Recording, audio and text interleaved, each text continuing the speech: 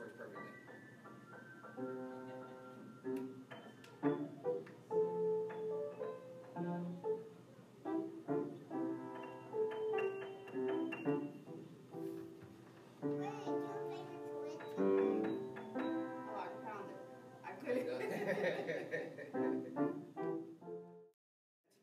So, opener.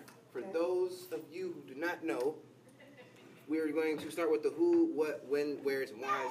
This came up because a couple of us...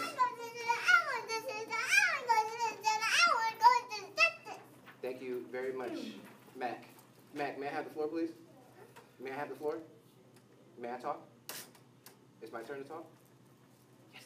Okay, cool. So what we were thinking was who, young adults of Carver, ages 18 to 30, don't really want to put an age limit on it, but just to give people an idea, I wanted to say 18 to 30. The what is to create a space for fellowship. We feel like there's not a space for fellowship for people and their young ones to come to church. So we're just trying to figure out, what that would look like, what would make us feel more comfortable coming here to church. So we thought maybe like a Tuesday, Wednesday, or Thursday night event. So what we were doing was we were like having conversations about, what days would be good for us to come and meet and to do a couple of things with our children, or to have a young people's thing so that there are children activities being done during the week for them to try to get some more memberships into the church. I wanted to talk about a schedule of things that we were going to be doing, schedule of like, okay, I was thinking an hour and a half, a schedule as far as does an hour work, do we need to start 30 minutes later, 30 minutes earlier, what do we need to do so that people can get home in a decent time on whatever evening we do. We were trying to say, where that would be here in this room right here in our fellowship hall.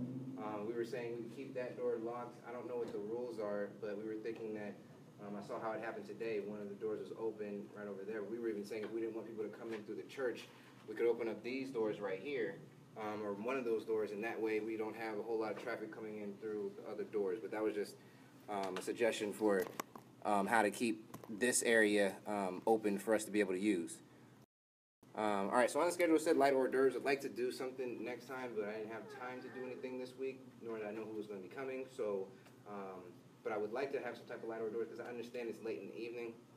So most people after 6 o'clock are planning on like preparing dinner. So even if we can't give dinner, I'd like to give something or have ideas about, how can we bring something so that all of the young people that we have, when we start getting them, aren't hungry while we're here, or us are hungry.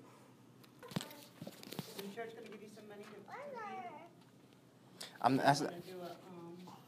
That's a great suggestion. I don't know how to. Yeah, I would think that we would start doing that kind of thing, more of a potluck thing. Just bring something for you, another person to eat or whatever like that. Yeah, or just something. Or I'm not exactly sure. That's what I wanted to get. I wanted to get suggestions on stuff like that because I also understand it's Wednesday. So if people know that they're having it, I've been involved in potlucks at church and whatnot. So you cook the thing the night before and then bring it to church.